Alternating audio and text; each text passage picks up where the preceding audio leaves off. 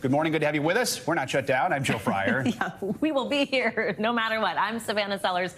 Thank you very much for joining us. We begin our show with President Biden's final stop on his European tour following the culmination of that NATO meeting in Lithuania. This morning, the president is in Finland for the U.S. Nordic summit. He is expected to formally hail Finland's recent NATO membership and welcome Sweden ahead of its entry. Yesterday, the president wrapped up the NATO summit by holding talks with Ukraine's President Zelensky. That meeting came after Zelensky expressed frustration at NATO's refusal to offer a timetable for Ukraine's membership. Instead, NATO allies pledged their long-term support to Kyiv. Speaking after the summit, President Biden said the military alliance was stronger than ever.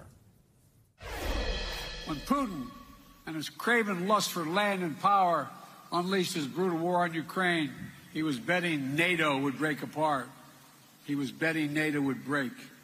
He thought our unity would shatter at the first testing. He thought democratic leaders would be weak, but he thought wrong. We got a team standing by to discuss all this. In a few moments, we'll speak with former U.S. Ambassador to Ukraine, Bill Taylor. But first, let's check in with Monica Alba, who's in Helsinki, and Kelly Kobiea, who is in Kyiv. Monica, let's start with you. This U.S. Nordic summit is happening this morning. What can we expect from that? And then what came out of President Biden's meeting with the Finnish president a little earlier?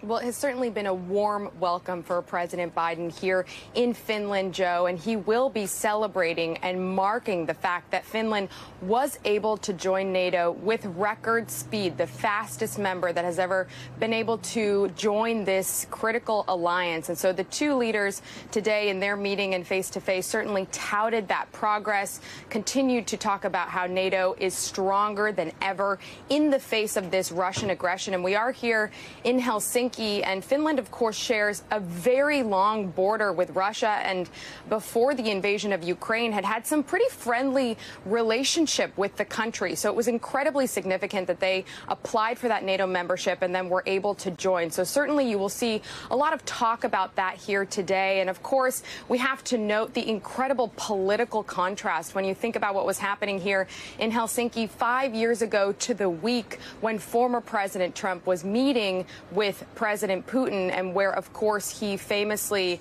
said that he believed President Putin when it came to his denials about Russian election interference. So expect President Biden to also make crystal clear that the circumstances and stakes couldn't be more different here today in Helsinki than it was. And I think you can expect him to continue to clearly send that message here, Joe. So, Kelly, all these leaders are talking about Ukraine. Meanwhile, you're in Ukraine where the fighting continues. We understand there was another drone attack on Kyiv overnight. What can you tell us about that? That's right. For the third night in a row, air raid sirens went off last night in the early morning hours this time, about 1:30 in the morning.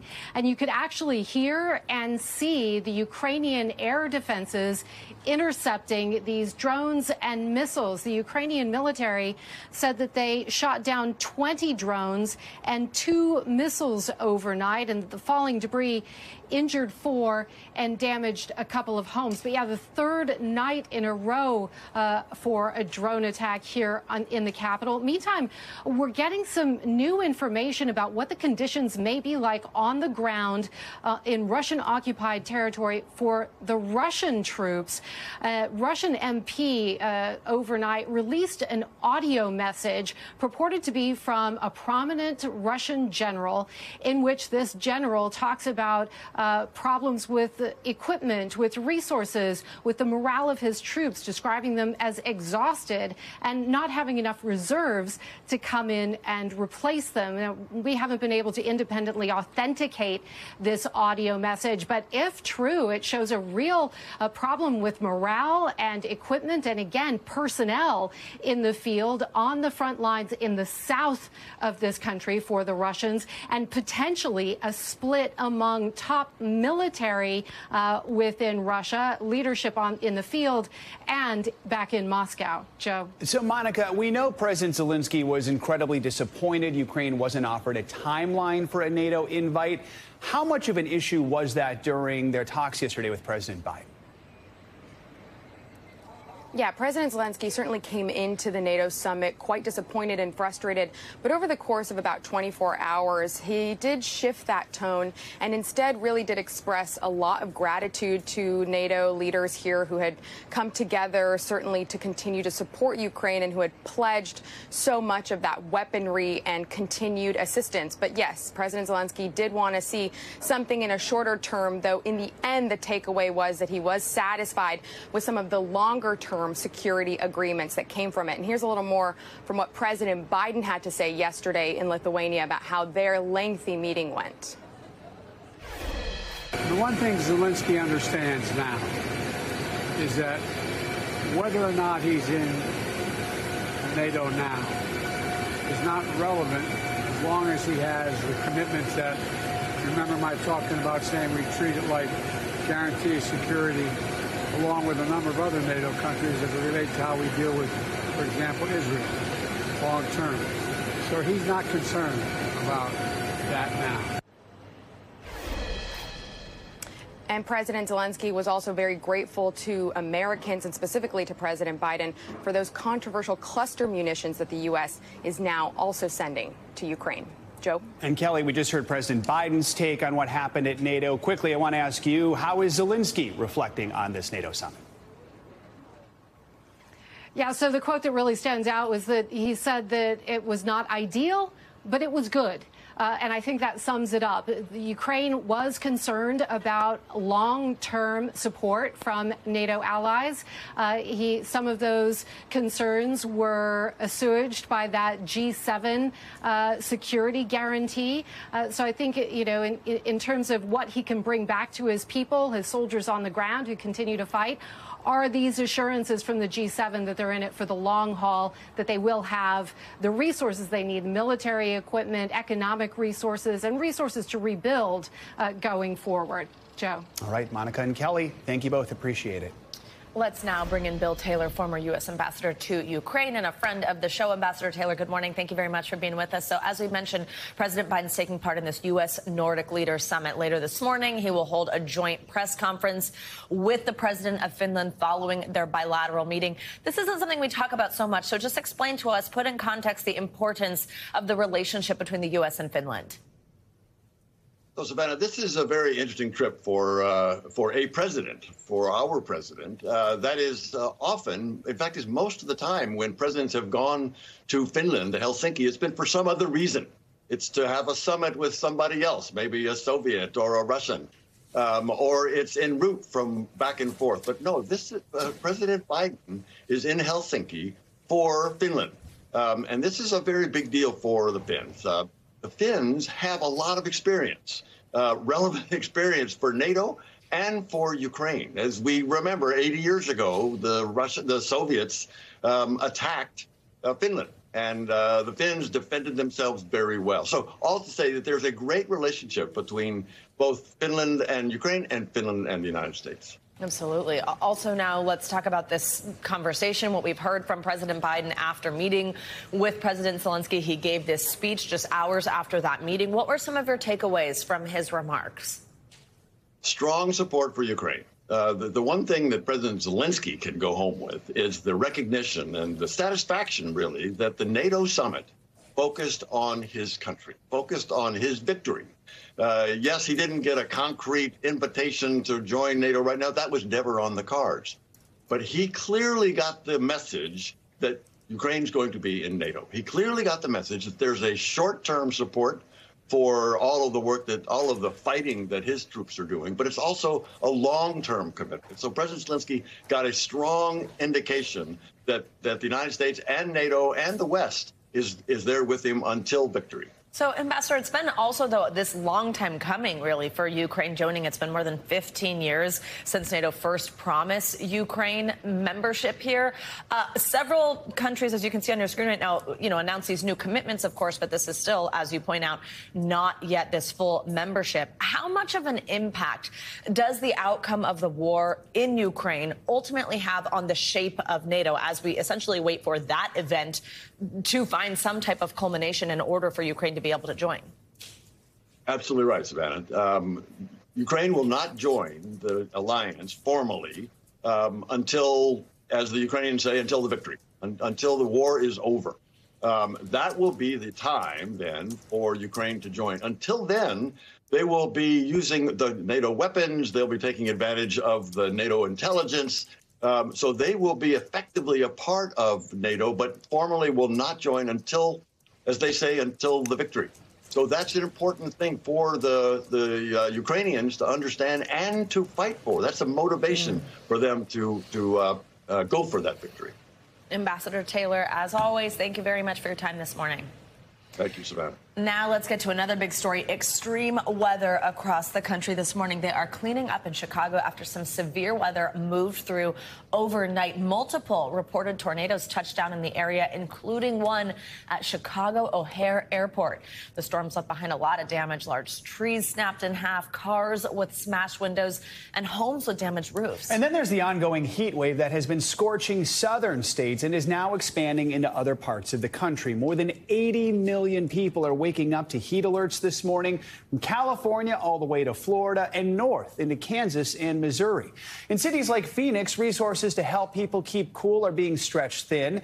Heat relief centers are seeing a surge in visits, as you'd expect, and city officials are making sure those who are homeless have help getting the supplies they need and finding shelter. And in Vermont, they are facing the daunting task. Look at these pictures of cleaning up after the devastating flooding we saw there earlier this week. Governor Phil Scott, FEMA officials, and members of Congress visited the region to assess the damage left behind. We are covering this all across the whole country this morning. We're going to get started with NBC News meteorologist Michelle Grossman for your forecast. Hey, Michelle, good morning. Hey there, guys. Great to see you. And we are so busy still in the weather department. We're looking at that heat continuing. It's going to continue for days and days. No relief in sight. We're also looking at the chance for severe storms in the middle of the country and then, unfortunately, in the Northeast New England, in the same spots that were hit hard earlier this week. Let's first start with the heat because we're looking at 84 million people impacted. Look how far wide these alerts stretch from the Pacific Northwest into the Southwest, the South Central states, also the Southeast. So many spots soaring into the triple digits once again. In the Southeast, you're not in the triple digits. You're going to feel like it once we factor in that humidity. So that dangerous, unrelenting heat does continue, and lots of pink on the map that's indicating that really hot air in place. And look at these numbers. 113 in Phoenix at 7 degrees above what is typical for this time of year. 115 in Palm Springs, Tucson, 106, 109 in Las Vegas. Those triple digits continue and continue. And then as we go throughout the South Central states, we're looking at Amarillo, 99 degrees. That's 8 degrees above what is typical for this time of year. That's today. Then we look towards tomorrow. This is Friday. We're looking at Las Vegas, 111, 103 in Fresno, 118 in Palm Desert, Phoenix, 115. You get the idea. We're going to keep these really hot temperatures in place. We have that heat dome that's just tacked in place. It's not budging, and it's not going to budge as we go throughout the next week or so. Albuquerque, 104 tomorrow, 12 degrees above what is typical for this time of year. And then look as we look towards the weekend. We're looking at Phoenix, 116 by Monday. Same story in Albuquerque, back into the triple digits by Monday. El Paso, 104 on Sunday and 106 on Monday. It's not just the Southwest. It's not just the South Central states that are baking. We're looking at the Southeast as well, and it goes all the way up the East Coast, too. So New York City today, 91 degrees. That's above average. You factor in the humidity. It's going to feel like 95. It's going to feel like 100 in Norfolk, feeling like 97 in Myrtle Beach and 104 in Tampa. So that's going to continue to be a big story. Then we are also looking at this wavy cold front that's draped across the country, and we are looking at the chance for severe storms. So we're looking at severe storms in the Central Plains. We could see some really gusty winds gusting over 60 miles per hour. Could see some large hail, baseball-sized hail, also a tornado too. But notice severe storms kind of stamped there in the Ohio Valley, also portions of the Northeast. Heavy rain is expected in parts of New England, also in parts of Northeast, interior parts of the Northeast. So we're talking Vermont, eastern New York, where we had those flooding conditions earlier, finally recover. Unfortunately, we're going to see 1, 2, 3, even up to 5 inches of rain in some spots. And we're going to see some thunderstorms developing. That's going to drop the rain. So we do have flood alerts stretched across portions of the Great Lakes into the Northeast New England. And this is a story not only today, but also tomorrow into the weekend. And look at all these bright colors. That is telling us that we're expecting a lot of rain in these spots, locally 5 inches. And that's going to be a concern because the grounds are so saturated. The rivers are high, the streams are high, the creeks are high. So any additional rain is going to be runoff. And where you see that pink there, that's a moderate risk for some flash flooding. So it's not just a flooding, it's flash flooding. And these people are just recovering. It's warm there. And we're going to see that happen all over again. It's a broken record. I know. Same areas, too, where it's just been so dangerous. Thank you, Michelle. Sure. Let's talk more about the dangerous heat. We're going to turn now to NBC News correspondent Aaron McLaughlin, who is in Phoenix this morning. So, Aaron, Phoenix has seen 13 straight days at or above 110 degrees. I know it's early there right now, but what are conditions like? What have they been like since you got on the ground there? Yeah, Joe, it's around 4:15 in the morning here in Phoenix, and it's already 95 degrees. This is sweltering, and it's not just the high temps, but the sustained nature of this heat wave. It's just really hitting vulnerable communities especially hard. The homeless are hit hard. People living in mobile home communities as well. I was at one such community just a couple of days ago. A resident gave me a tour of her trailer. It was like an oven inside that trailer. She said that she was spending her summer huddled in the one tiny bedroom in the trailer that had AC. She told me that AC cost her $200 a month. She said it was breaking her budget, and that is at a discount rate. That is the reality facing thousands of people here in Phoenix and beyond as these warm temperatures continue. Aaron, we mentioned just a moment ago, city officials are making sure those without a home have the resources they need. How exactly are they doing that? Yeah, well, you know, these hot temperatures are no stranger to places like Phoenix. Residents are aware that there are a number of resources available to them, such as cooling centers, although we're hearing that many of those centers are already packed. We're also hearing from folks that transportation to those centers can be an issue. All of that, you know, creating what experts here are calling a crisis situation, which is why local authorities in Arizona are pushing for federal help. They want FEMA to declare extreme heat like what we're seeing right now a disaster, so they can unlock federal funds to help these communities get through this heat wave. And it's hard to believe this, Aaron, but temperatures could actually get even hotter there in coming days. Real quick, what is it people should know about the extreme heat risks? Yeah, well, experts say just know that it's dangerous. During the high heat hours during the day, make sure you stay inside. Hydration, super important. Drink that water. Also, be aware of those local resources that are in your community, such as cooling centers, to stay safe. All Joe. right, Aaron McLaughlin in Phoenix. Aaron, thank you so much. Well, a manhunt is on this morning for the driver of a car that killed one person and injured several others after being stopped by the Secret Service near the White House. NBC News correspondent Tom Costello has the story. Yeah, good day. We are right at 17th and Constitution here, the center of where all the tourists come to Washington. Right across the street is the National Mall, and that, of course, is the Washington Monument. This happened in the shadow of the monument, in that crosswalk right below the monument. The Uniform Division of the Secret Service was initiating a traffic stop because of a registration problem with the vehicle. But that vehicle suddenly took off, and it came this way, southbound on Constitution. In the process, it killed, or I should say it ran over 3 people in the crosswalk, but one of those individuals was killed. A 75-year-old man who was taken to a local hospital. 2 others were treated on the scene. Police described that vehicle as a blue 2006 Honda, again, last seen headed south on Constitution towards Virginia. This is a very, very busy part of the center of Washington. 32 million tourists every year come to the National Mall. 440,000 vehicles a day come through this area in the summer. And we are just about a block and a half away from the White House, which, of course, is the main tourist attraction in Washington. No indication that this was in any way related to an attempt on the executive branch or the president, who is out of the country right now. Instead, it seems as if this was a criminal act, somebody running over tourists, apparent tourists there in the crosswalk right here in downtown D.C. Back to you. Oh, wow, scary. All right, Tom Costello, thank you so much.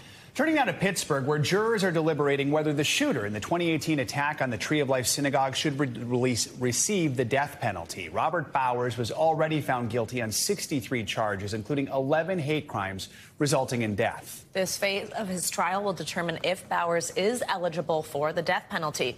During yesterday's closing arguments, prosecutors claimed Bowers has yet to show remorse for his actions and therefore should be deemed eligible. But the defense argued a history of mental health issues should stop jurors from handing down a capital punishment. NBC News legal analyst Danny Ceballos joins us now for more on this trial. Hey, Danny, good morning. What is the key argument here in this second phase of the trial? What are jurors considering while they're deliberating whether or not Bowers should receive the death penalty? This is all about aggravating and mitigating circumstances. The prosecution has to prove aggravating circumstances beyond a reasonable doubt, and the defense only has to prove mitigating circumstances, and that's anything positive about the defendant that should spare his life. They only need to prove that by a preponderance of the evidence. So the jurors are in there deliberating, most likely about whether or not probably the mental illness evidence rises to the level of mitigating circumstances, and whether or not the defense has proven that, not beyond a reasonable doubt, but just by a preponderance of the evidence. That's 51% or 50.00001%. It's just more likely than not. So the rules are slanted in favor of life. But in a case like this, when the aggravating circumstances are so horrific, the prosecution has a good shot of meeting their burden. So, Danny, we've heard the defense argue Bowers carried out his attack because he suffers from schizophrenia. Prosecutors claim his mental status is irrelevant, saying he had formed his intent to kill months before the shooting. In this case, is mental illness enough to decide if someone should get the death penalty? What is the standard here? Yes, but because we're at the penalty phase, mental illness doesn't play the role that most folks are used to seeing in a trial. Normally, they see mental illness as a defense. By reason of insanity, the person did not understand what they were doing was wrong, and therefore they're not guilty, or some variation of that. It varies a lot from state to state. But that's not what's happening here. That kind of defense is already over with. This case, the guilt phase of the case is over. The introduction of mental illness evidence in this case is really just an attempt at mitigating circumstances by the defense. So this is not exonerating. This is not something that will that excuse the crime. It's really just about deciding at the federal level whether we're going to have a death penalty or life, because life imprisonment will be the default. And the jury's recommendation here, while the jury isn't required to find death, there's no mandatory death penalty ever. But if the jury recommends death, the judge must impose death. That's what the rules say. The judge has no discretion here. It is the jury that makes the final decision. So, Danny, we've been seeing this graphic on our screen that says phase 1, phase 2. What happens next, and does that outcome change based on what the jury decides here? Is there another phase to come?